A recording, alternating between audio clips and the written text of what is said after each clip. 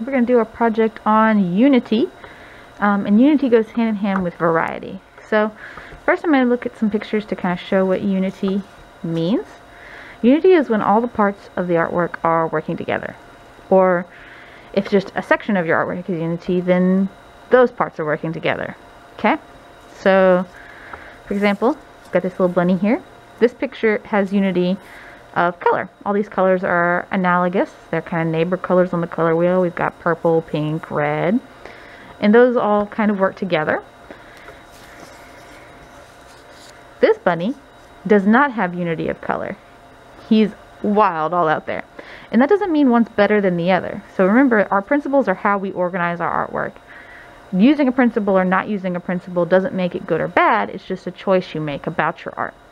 So if you want unity, then you're going to think about colors that look good together through being neighbor colors or maybe complementary colors. If you want it to look out there and vibrant and wild, maybe you can say, I don't want color unity. So we can see here the variety versus the unity in color. You could also have variety versus unity.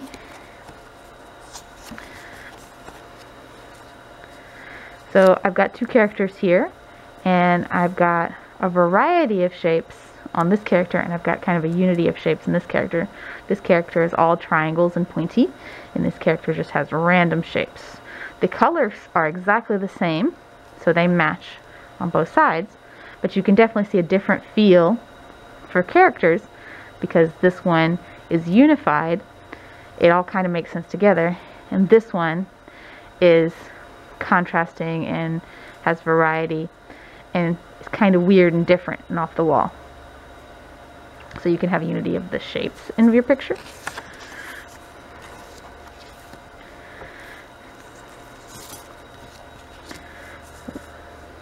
Hello.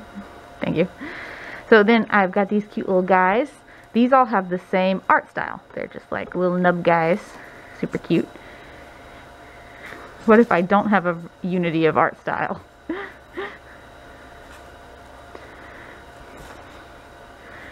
So you can choose to have things non-unified for like effect. Like we said, emphasis in contrast, contrast differences. So when you don't have things unified, you're going to have more contrasts. So these are very not unified in style, and you can do that for comedic effect, right? You can have different styles in the same piece of art to make them stand out or funny or silly. So we can have unity of style versus variety of style.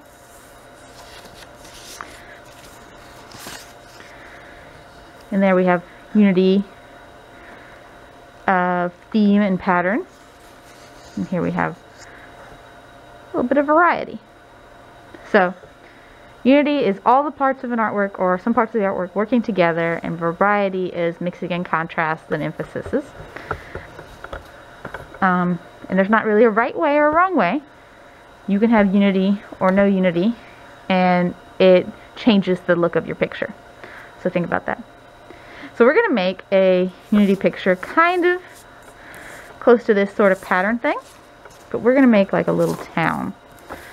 So I'm going to start by making upside down V's, a few, to have kind of a roof feel.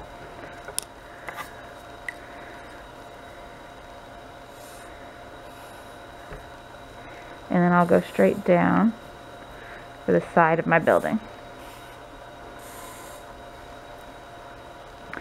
And because we are not necessarily sticking to straight unity, we can throw in a little bit of variety. I'm going to make one a little taller. Spice it up a little bit. Maybe one here a little shorter.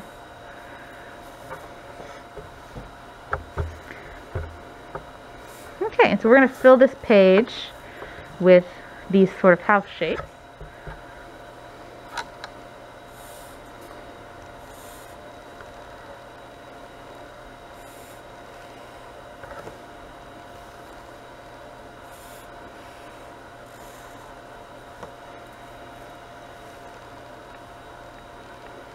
See, where should I put the next one? Maybe make this one tall.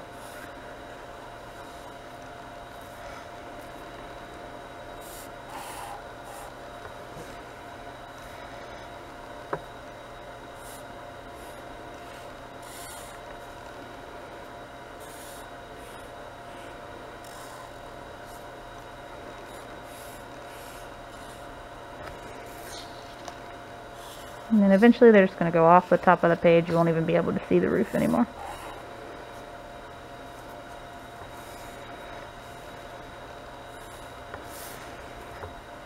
Okay. So now the fun part of deciding where to unify and where to add variety in the little details. So we're going to put like windows on each building. And do we want to unify the shapes of every window being just a square or a rectangle? Same number or different numbers? So I'm going to mix it up a little bit. I'll have some a little different. But I'm still trying to keep some unity. So some of them will be the same, and some of them will be different. And we'll see kind of how the unity and the variety work together there.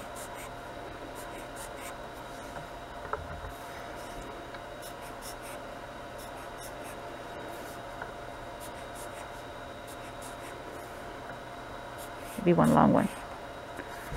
See, there's a variety that's different.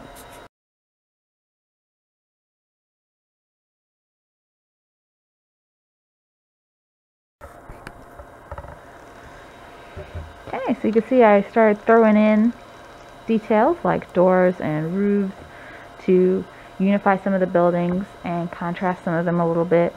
And so we get this kind of overall unity of the neighborhood we're drawing. So I'm going to go ahead and color it. And I'm going to be thinking about if I want to have some of the buildings emphasized, if I want to have it unified. I think I'll keep the windows all unified and maybe have some contrast in the house coloring. So we'll see.